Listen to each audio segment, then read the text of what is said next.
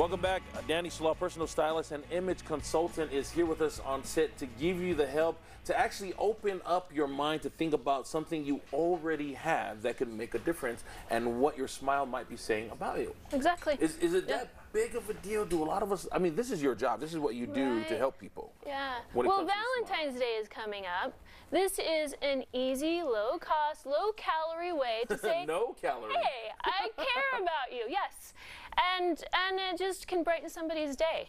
Or it can make them think, scary, stranger danger, let's get away from that person. What I've heard that saying before, smile, it makes people wonder what you're thinking about, right? Is that still a good adage to use? Yeah, and it can definitely tell a story about you. Okay. So your smile is saying something It's kind of like the headlights of a car. They see that first before they actually show you when you're smiling. They see that first, right? Is that a good way? What we communicate before we say a word is huge. It's 50% of what you're communicating is your body language and your physical appearance. Well, we have some smiles that you may have probably seen if you watched movies and things like that. So let's take a guess. You know what? I see the mole, and I'm thinking of someone. Yeah. What does this smile tell us about Marilyn Monroe? Now that is a dropped jaw smile, and it's a very rehearsed smile, and it looks like she's enjoying herself, but she's most likely faking it. Posing for the camera. Yeah. Posing for the camera. Yep. Right? And we see that in Instagram all the time. Okay. Ooh, I don't know.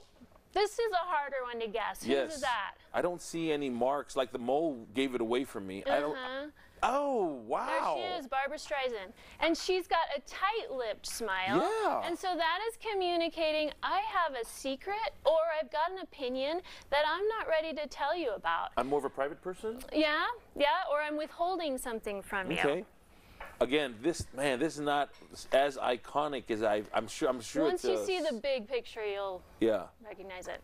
Princess Diana. Oh, wow. Now this is a sideways looking up smile. It's a little bit demure, slightly coy. And so she's got her head turned and she's looking up slightly, and she is engendering feelings of like, I want a man to take care of me. Okay. It's been iconic for her, and she captured the world with this iconic smile. Where were you when I was dating? Because I did not pick up on any of those those nonverbal cues. I'm like, is she smiling at me? But all right, can you give us some hints? Like, don't give me the name, but what is this person known for? Maybe sarcasm. Will Ferrell. Is it Will Ferrell? Close. Ryan Reynolds. Now that is a twisted smile.